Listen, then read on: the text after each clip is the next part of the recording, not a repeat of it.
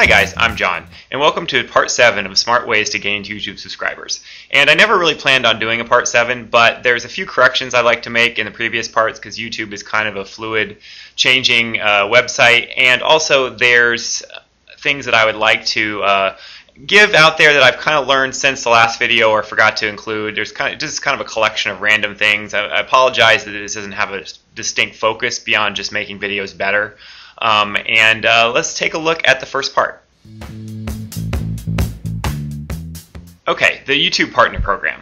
Initially, it was a partner program for the select few of YouTubers that basically were the stars of YouTube that people knew very well. There was probably less than a couple dozen of people that were partnered, but now they've opened the floodgates and allowed probably hundreds, if not thousands, of partners out there on YouTube.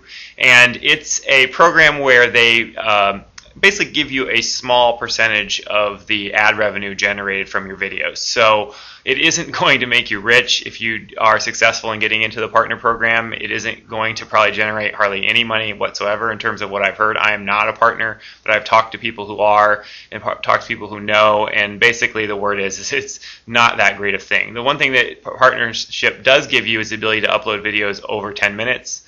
But there also are much more tighter copyright enforcements. So if you have a lot of copyrighted material on your channel and you apply for partnership, most likely you're not going to be accepted.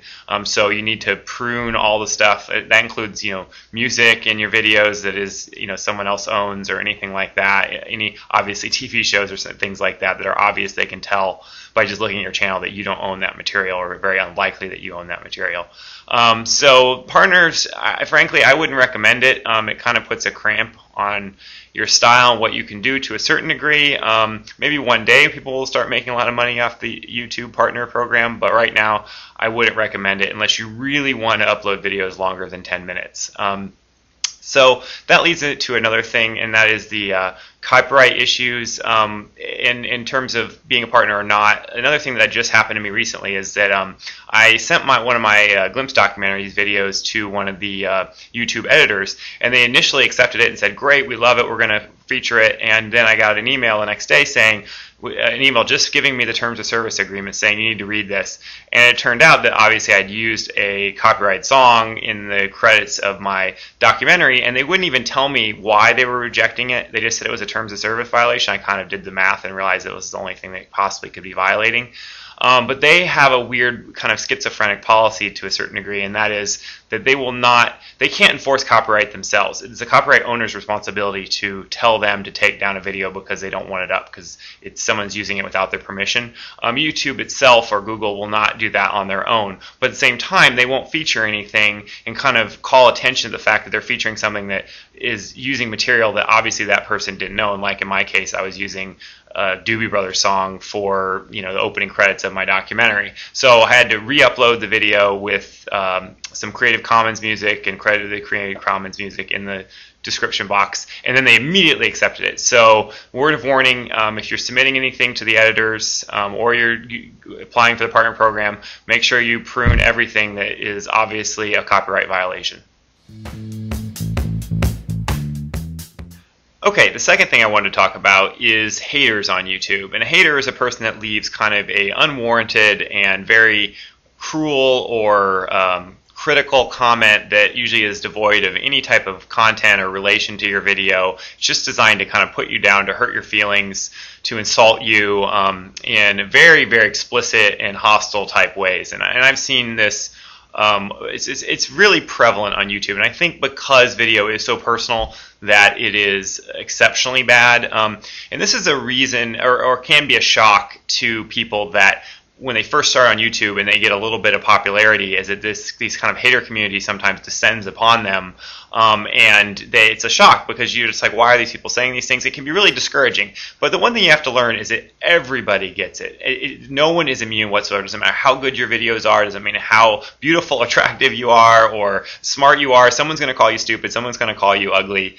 They're going to try to trash you any way they can, and it really is a warrantless almost type of activity, and everyone gets it. So don't take it so personal. Don't be shocked when it happens, because it inevitably will happen, especially if your video video somehow achieves the rank of a top 100, viewed for the day or something like that, it just people come out of the woodwork and just slam on you. Not everyone, of course, but it will be a certain percentage. My video was featured on the front page a couple months ago, and it was just, every 10th comment was something just horrific about me or the video that really wasn't a creative type of criticism or even a fair criticism. It was just some rampant, diatribe against me or one line of just, cursing at me or something like that. So anyway, don't take it personal. Everybody gets it, and just keep trudging on.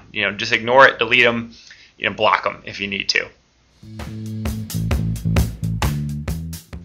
Okay, number 3, bonus video tips, and I have a bunch for you. So the first one I want to talk about is when you're vlogging, or for vloggers out there, people that are just talking in front of the camera, is it's very important to make as much eye contact with the camera lens as possible, because you have to understand that vlogging is a conversation with the other person that's watching. Even though they can't necessarily talk back to you, the psychological phenomenon of watching someone talk into a camera makes it very personal, and we identify it as a conversation or as a dialogue.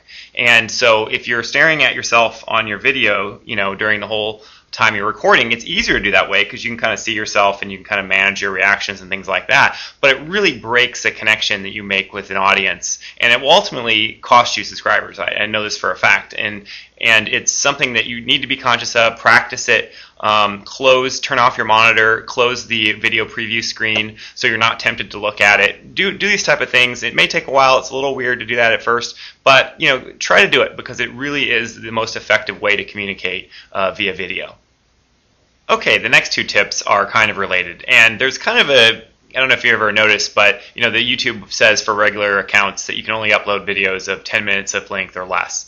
Actually, that's not true. The real limit is 11 minutes, and basically don't stop you. As long as the video is under 11 minutes, they'll allow you to upload it. Also, they've added a new feature in the last maybe 6 months called the mutli-file uploader. It's a separate utility that you have to download, I think. I think you have to download it. I'll give a link in the description box.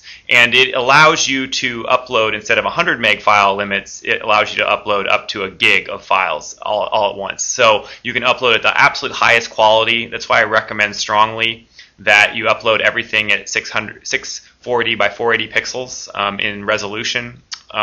And since they have this now gig file limit, there's really no reason not to do this. Especially it goes hand in hand with the new YouTube high quality options that they're switching over to, which is 480 pixels by 360 pixels.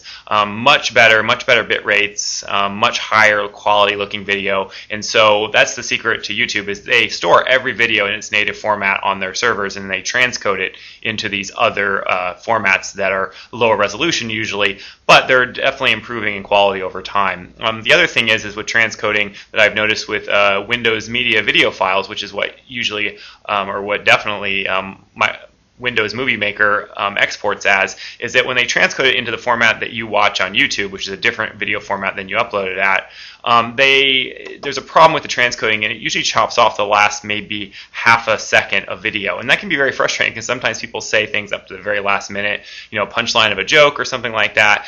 So what I do for all my videos is I bring it into Windows Movie Maker, and then I make a text credit or just a title credit with a black background and a space in it, and add it and make it a half a second long and add it to the end of my video. And so therefore that's the part that gets chopped off, and the rest of the video that I want people to see is what's left. And so usually it works out pretty well. So add that kind of black background, or it can be any color or anything you want really, but just something that is going to be chopped off, and that will save you from having your video in too soon, because I see it a lot on YouTube.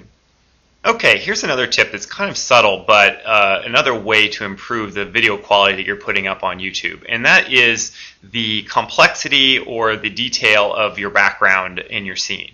So for vloggers, usually the main focus is you, maybe the person next to you or something like that, but the background's kind of really extraneous to most things. It doesn't really matter. So it's very important to film in front of the most simple and color, smooth, basic background, white wall, something like that, something that really has very low detail.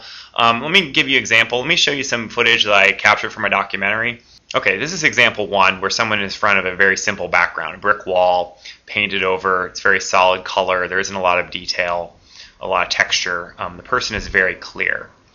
Okay, here's an example of what I'm talking about. You notice that the face has lost some of its detail. It's blurry or it's muddier. You can't see, there's no crispness of the features of the face, and that's because all the data in the scene is being used to render the background scene, which is bark and trees and grass. And this is a common problem. This is why outdoor footage on YouTube looks so poor, is because there's so much more detail than just, say, a simple wall or brick wall in this case. And so all that data can go to the person in the scene, where in this case the scene is sucking away all the data from the person. Okay, my final tip is about webcams and just webcams in general. There's a lot of features on webcams now. The software or the interface to control the settings is very detailed. They try to automate that process to make it kind of idiot-proof for people, but in the process of doing that, they usually screw things up. They make it actually a problem way worse than it could be by just manually adjusting your settings. So go under your webcam settings, turn off all the automatic exposure, light your scene as brightly as possible. I talk about that in, I think, part 4 of my series. And go in and adjust anything that you see as brightness or exposure, or turn off ready light, which is a Logitech feature. Turn off anything that's auto exposure, and adjust those settings yourself, because a lot of times you'll be surprised about how nicely you can tune everything to customize to your scene and really make the video a lot smoother, a lot more higher frame rate, less blurrier, usually a lot brighter, a lot more color rich. I mean, there's a lot of different settings that these webcams have. It just takes a little practice. Don't be afraid to adjust those settings. Usually there's a reset to defaults option in a lot of these pieces of software, and play with it a little bit. I think you'll be shocked to see how much it really improves your video with then just plugging it in and using it as is. So finally, before I want to go, I want to talk about a few things that have changed since I said things in the last video, things that don't work anymore. YouTube has changed, or the software that I recommended doesn't work anymore with YouTube, and a website. The first I want to talk about is twobravers.com is now twobravers.org. It's a great little website community that is people that make videos on YouTube. It's a great place to get your questions answered. A lot of knowledgeable people there. Like I said in the previous video, the URL has changed, so I wanted to point that out. The second is the video downloader software that I recommended has changed. I'm going to post a link to my blog describing how to download video on YouTube and to get it. You can actually get the higher quality version now and edit that. The same tips apply in terms of transcoding it to a format that's usable by, say, Windows Movie Maker, but the old software recommended isn't really supported anymore, and there are newer and better things that you can do now with these newer plugins that plug into Firefox, actually. So I'll give that in detail, and if you're interested in that, check the description box. And another thing that has changed is that you can't use HTML tags in your comments. You can't bold text, you can't italicize or underline. It's very frustrating. They took it away. I talked to the people at YouTube about this at the gathering. They said that, you know, they kind of feigned ignorance, and they said, well, it's abusable. So I don't know. I tried talking them into putting it back in, because I thought it really made the comments a little bit more readable. But anyway, you can't do that anymore, unfortunately. So that's those are the 3 corrections that I remember that YouTube have changed since about the last year. So hopefully it helps. So that's about it. I'll probably do a part 8 one of these days. There's a little bit more things that I'd like to talk about, but I have to kind of collect enough of them to make a full video. So hopefully this helps. Until next time, take care.